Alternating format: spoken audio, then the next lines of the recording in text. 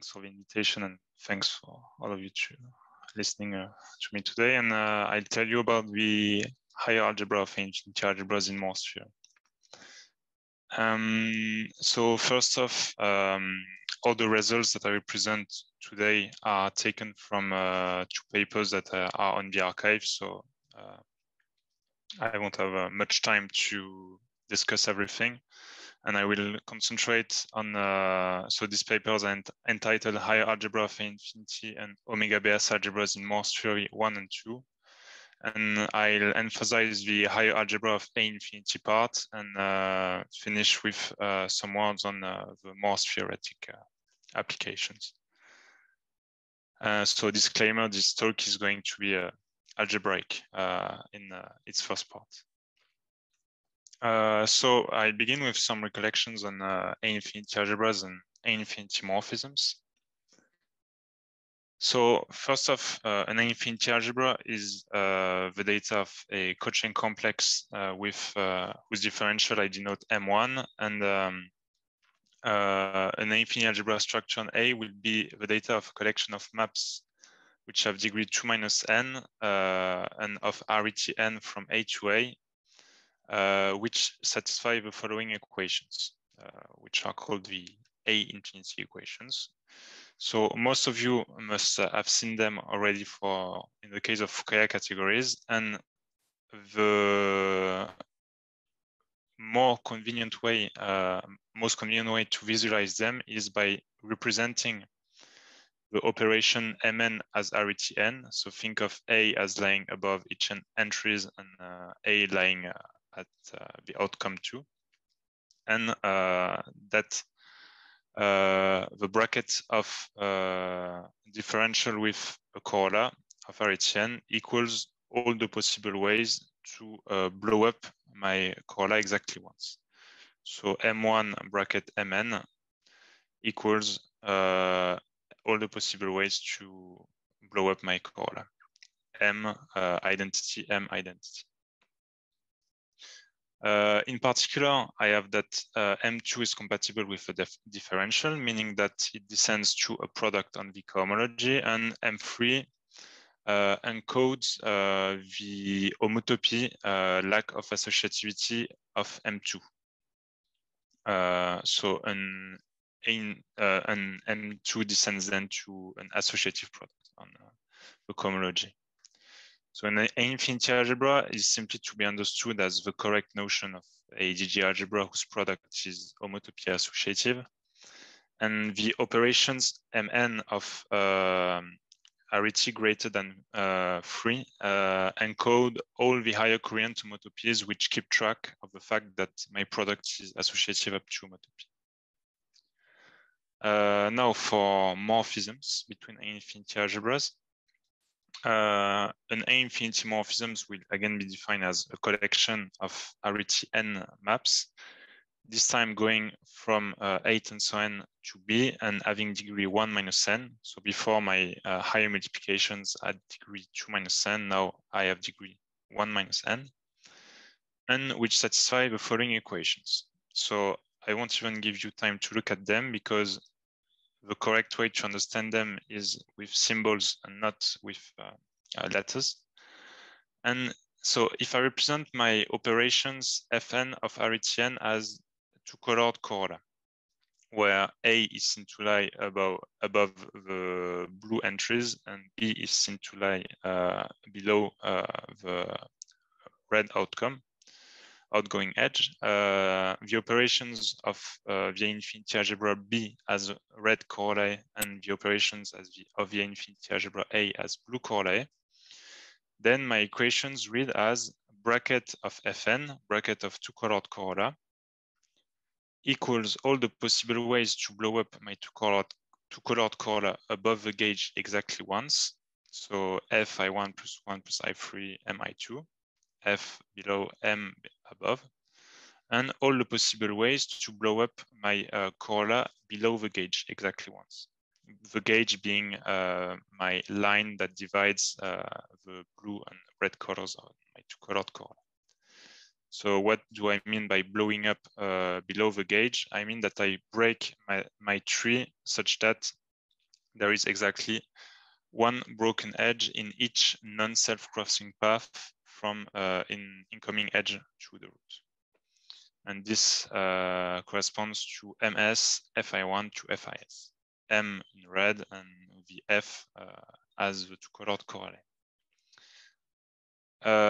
One can check that F1 is compatible with the differential and that F2 this time encodes the lack of compatibility of F1 with M2, with the products. So F1 descends to morphisms of algebras between the cohomologies. And this way, an A-infinity morphism is nothing more than a morphism of associative algebras, a morphism of strongly homotopy associative algebras, which itself preserves the product up to homotopy. So this is standard material, and now going to the higher algebraic part. First off, what do I mean by studying the higher algebra of infinity algebras? So the first most naive homotopic notion that would arise from the previous recollections is given two morphisms between A-infinity algebras, so A-infinity morphisms.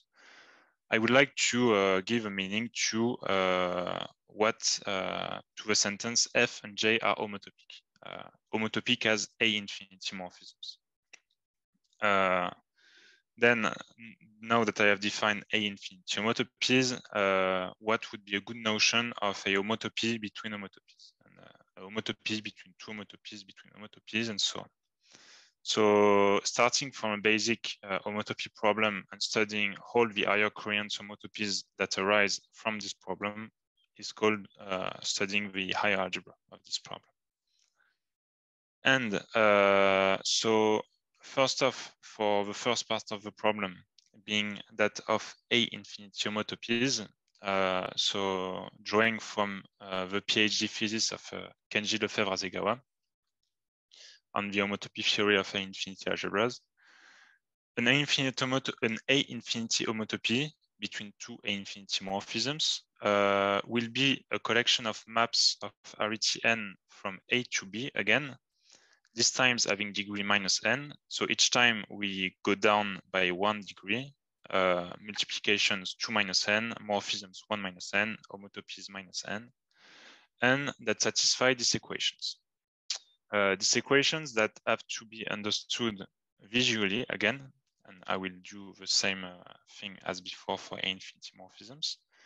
So denote Fn as a two-colored corolla indexed by 0, Gn as a two-colored corolla indexed by 1, and Hn as a two-colored corolla indexed by 0, 1. So think of it as F being the 0 vertex, G being the 1 vertex of the interval, and 0, 1 being the inner cell of the interval, because I consider an homotopy. I have that the bracket of the 0, 1 two-colored corolla, so bracket of Hn with the differential, equals first of 1 minus 0 without changing anything on the underlying two-colored corolla, so Gn minus Fn. Then all the possible ways to blow up my two-colored corolla above the gauge, as before for A-infinity morphisms. So this is Hi1 plus 1 plus I3 and Mi2, H and M, so H below, M above. And finally, as for A-infinity morphisms, I blow up below the gauge. So same tree combinatorics, but now for degree consistency, I have some relabeling to do on the upper two-colored corollae. And how do I do this, this labeling? I choose first to label only by zeros, so only Fs. Then I label exactly once by 0, 1. So, and then I label only by once. So this corresponds to this term M for the two-colored, for the red corolla. Only Fs, exactly once H, and only Gs. So only zeros, exactly 1, 0, 1, only ones. And this gives me something of the right degree. One can check, for instance, that this is a satisfactory homotopy relation because it is an equivalence relation on the class of A-infinity morphisms, and it's stable under composition.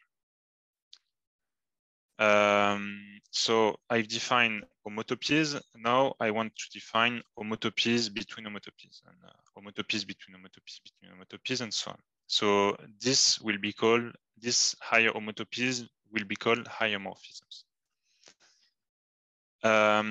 I will denote the standard n simplex as the complete list of integers between 0 and n, and a subface of delta n by a sublist of integers corresponding to all the vertices this face spans in the standard simplex. And I will introduce the following definition taken from a paper by McClellan-Smith. If I consider I a face of delta n, an overlapping partition of I will be a sequence of faces of I that are such that the union of this sequence of faces is exactly I, and such that two consecutive faces overlap exactly once at their maximum and minimum. So the correct way to understand this definition is with the following example. An overlapping 6 partition, 6 meaning that I have 6 subfaces of 0, 1, 2, will correspond to 0, then it overlaps exactly once at 0, then it overlaps exactly once at 0 of 0, 1, then 1 overlap 1, 1 overlap 1, 2, 2 overlap 2.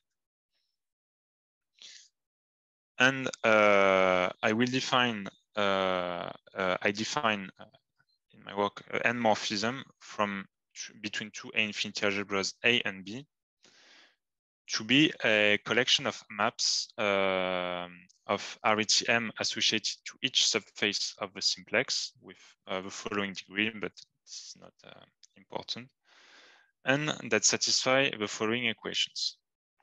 So I will do the same gymnastics as before. So the definition is as follows. For each subface of delta n, I consider a collection of morphisms of all arity from A to B. So in other words, I consider all two-colored corollae indexed by I. And I want to define differential relation satisfied by these operations. And it is defined, this infinity equations for n morphisms is defined as follows. So bracket of the two-colored corollae indexed by I, bracket of FIM equals first of the singular differential without changing anything on the tree combinatorics. And this is this sum. Then the lower sum corresponding to blowing up my tree above the gauge exactly once. This is this Fi Mi2 part. And then I have some, then all the possible ways to blow up my underlying two-colored corolla below the gauge. But again, I have some relabeling to do on the upper two-colored corollae. And this relabeling is done exactly by labeling by all overlapping partitions of the face I. So if I have S two-colored corollae, I label by all overlapping S partitions of I. So this is this part, I1 cup, blah, blah, cup ISI corresponds to the overlapping partitions of I. And if I go back to A-infinity homotopies, I can see that it corresponds to one morphisms because a one morphism is the data of two-colored corollae indexed by 0, two-colored corollae indexed by 1, and two-colored corollae indexed by 0, 1. So I will see the A infinity homotopy as the data not only of the homotopy, but also of the morphisms, the two morphisms between which it defines an homotopy. And the A infinity equations is a singular differential of 0, 1, all the possible ways to blow up above the gauge, and all the possible ways to blow up below the gauge. And here the labeling that I do is by only zeros, 0, 1, and only ones. And considering only zeros exactly once, 0, 1, and only ones corresponds exactly to all overlapping partitions of 0, 1. And for the homotopy, more the people that are into homotopy theory, I point out that this collection of n-morphisms in fact fit into a simplicial set between infinity algebras, and that this simplicial set is in fact a Kant complex. That is an infinity category where I can also fill every outer horn. And who says Kant complex has simplicial homotopy groups, and I can compute them explicitly. Moving on to Morse theory, I will first say a few words about associahedra and multiplihedra. So something remarkable about A infinity structures being it algebra or morphisms is that they are encoded by families of polytopes. There exists a collection of polytopes which are called the associahedra that encode the A infinity equations between A infinity algebras. This means that these polytopes have dimension n-2, and that their boundary are modeled on the A infinity equations for A infinity algebras.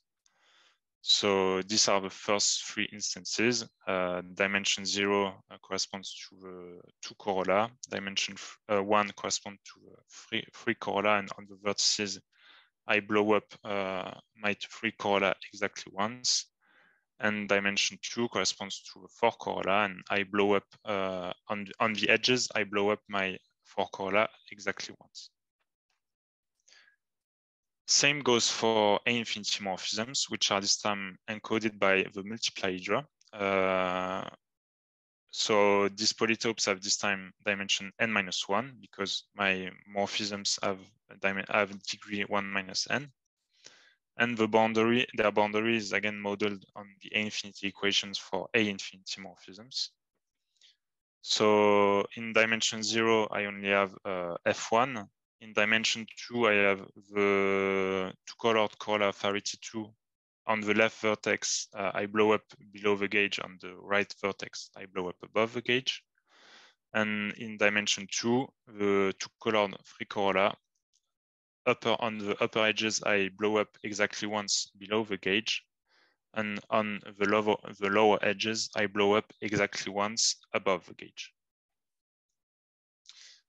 And in fact, now that I have defined higher morphisms, I would like to define polytopes that encode them, and such polytopes exist. The natural candidate is delta n times Jm, because Jm being the multiplihedra, because the multiplihedra encode A infinity morphisms, and n-morphisms simply corresponds to adding simplicial combinatorics to A infinity morphisms. So naive candidate would be delta n times Jm, but there is some refinement to do. And in fact, I proved that there exists a refined polytopal subdivision of this product polytope, which encodes exactly the A infinity equations for n-morphisms between A infinity algebras. And I call these polytopes with the refined subdivisions, the n-multiplihedra. I show you some pictures very quickly. So delta 1 times J2, I have refined the subdivision here. Delta 2 times J2, I've refined the subdivision on the lower part. and delta 1 times J3, and here the subdivision is refined even more. And finally, for the application of this higher algebra in Morse theory. So what's the starting question to the applications of infinity algebras and n-morphisms between them in Morse theory? So notice that if I consider a Morse function on an oriented closed Riemannian manifold, the Morse cochains form a deformation retract of the singular cochains. This was shown in Hutchings in lecture notes by Hutchings, for instance, and this simply means that the Morse cochains and the singular cochains fit into such a diagram where P, I, and H satisfy some relations that are modeled on deformation retracts in topology. So, but I have some more information. I know that the singular cochains are a DG algebra, differential graded algebra with the cup product. And there is a theorem called the homotopy transfer theorem that tells me that when I have an associative algebra on the left of the homotopy retract diagram, I can naturally transfer it to an A infinity algebra structure on the right part, so on the Morse cochains here. This is purely algebraic, nothing geometric there.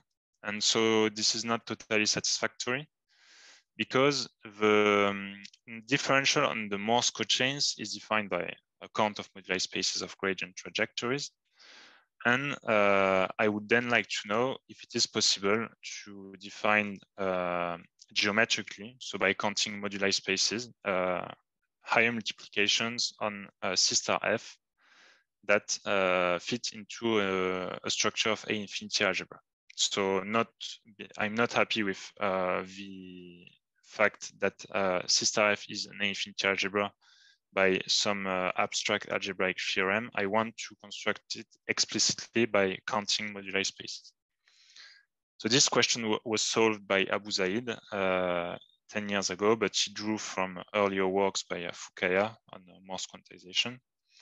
And he used moduli spaces of perturbed Morse gradient trees to do that.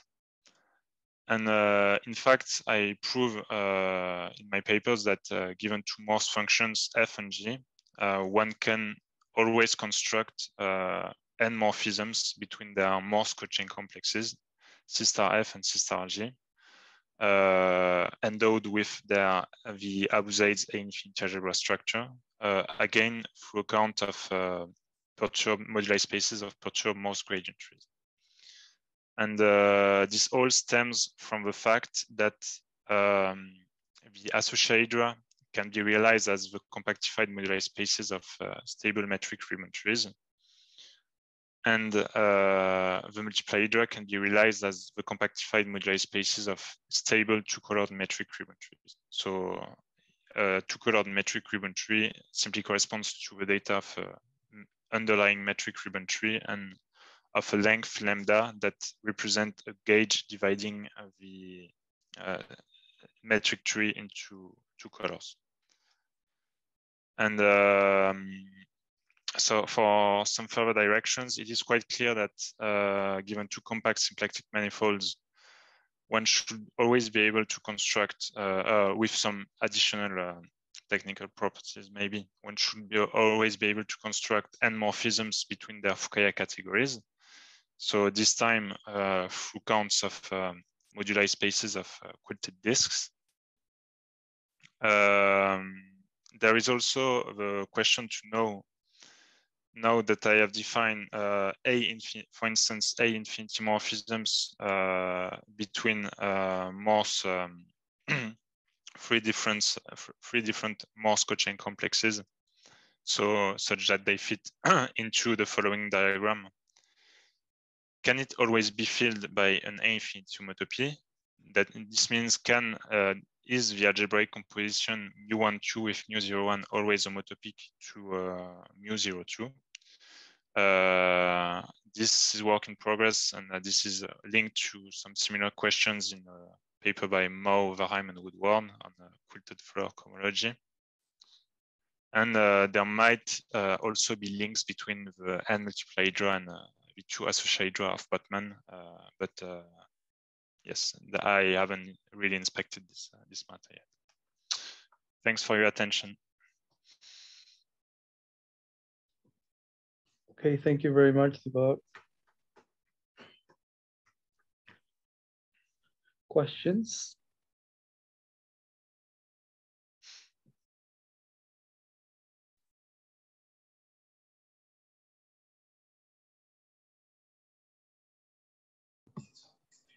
Sorry, so can I ask a question? Yes, of course. Hi. So can you, so did you say that you constructed like a n-morphism for two different Morse functions on the same manifold, or did you say you didn't? Yes, I did. Sorry if it why is this? Yeah. Why is the thing that you mentioned at the end significantly more difficult than that? This one you mean? Yeah. It's because for this problem, so A-infinity morphisms are defined by counting perturbed Morse gradient trees that are modeled on this type of metric trees, so of two-colored metric trees. And when you consider the composition, you have you would like to consider moduli spaces of trees with two gauge this time, of three-colored trees. And when you study the compactification of such a moduli space, it does not behave correctly under in its boundary. There are fiber products that arise, and this is not the same problem as in simply constructing n-morphisms between two Morse code chains. I don't know if. Yes. No, thank you. Thank you.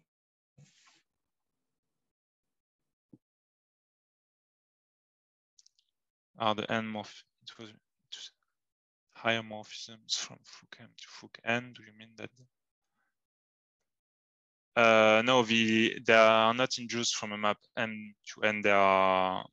They would be defined by considering perturbation data indexed by the n simplex on the quilted disks. And I wouldn't say that they will be canonical either.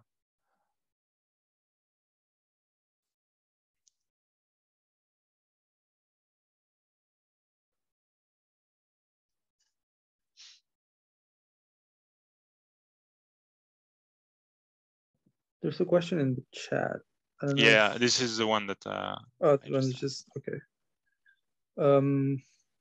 Okay, if there are no more questions, then I'll just stop the recording and then we'll just leave to have informal discussions. So thanks again, Thibaut, for the talk, and thanks everyone else. And thank you all for coming.